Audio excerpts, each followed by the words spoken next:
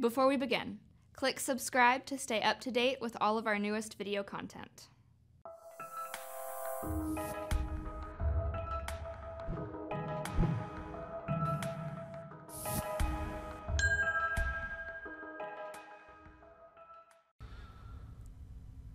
Alrighty, let's take a look at one of the most utilized sets of APIs in the world.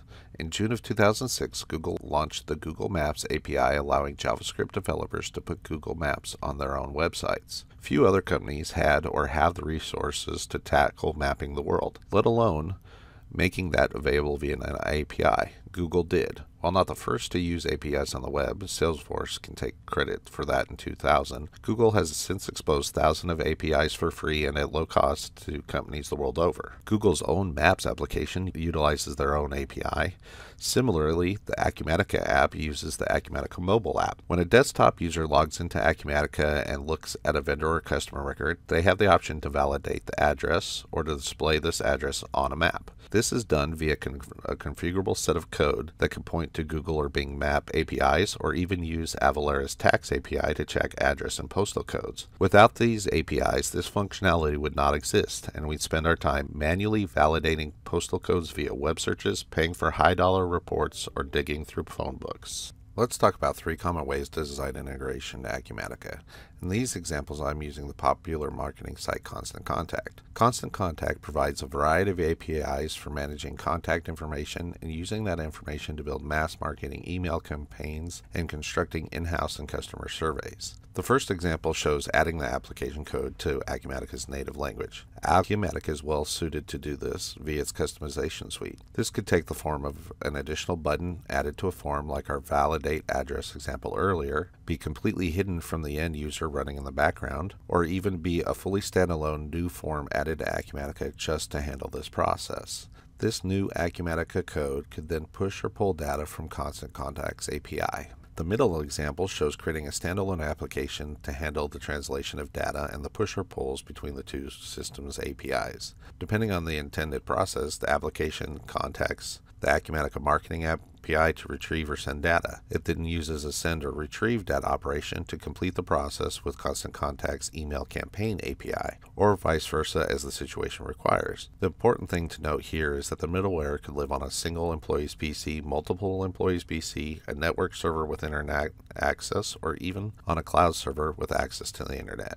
The third example shows the application code living inside the Constant Contact program. The Constant Contact API is never used in this example. Only the Acumatica marketing API is pushed to or pulled from. Many companies have code that is ready to connect to Acumatica's APIs with minor configurations. When designing integrations, we need to keep in mind that this may also be in existence. In this example, Constant Contact's dev team would have recognized the need for an integration point to Acumatica and created it using Acumatica's APIs. Another possibility is that the non-Acumatica program may have customization tools available like Acumatica's. Zoho CRM is one such case I've run into recently. The design choice here then becomes a matter of which has the most robust tools and which presents the better ROI to develop in. When talking about processing signals from APIs, we also often use the terms push, pull, polling, and webhooks. Polling or pulling, this is an application connecting to an API, seeing if the expected conditions are met, and then acting. This was the first method developed, but is rarely the best method to utilize. Pushing, also called webhooks.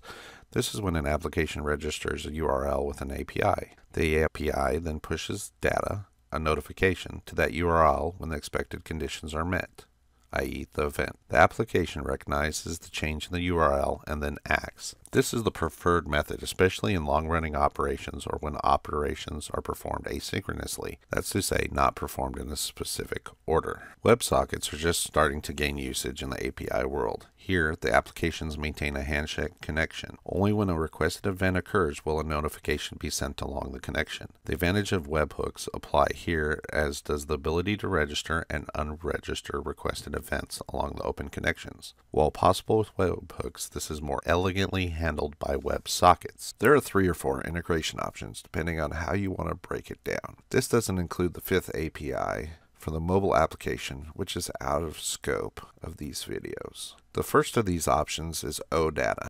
Initiated by Microsoft in 2007, OData, or Open Data Interface, is a standard protocol for sending XML data across the web via XML. Acumatica uses OData to share generic inquiries, a term for customizable data inquiries in Acumatica, to programs like MS Excel and Power BI. This format allows for sharing data only and not for making any changes to the data in Acumatica.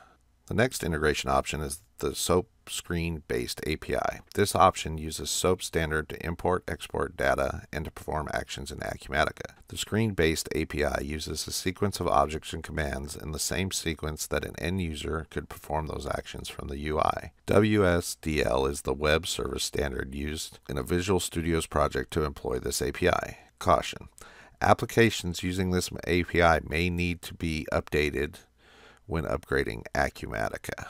Options 3 and/or 4 is the contract-based API. These options use either SOAP or REST standards to work with entities, fields, and actions in Acumatica via endpoints. Endpoints are defined by the WCF service and tend to be more stable as they utilize versions to track the changes to the API.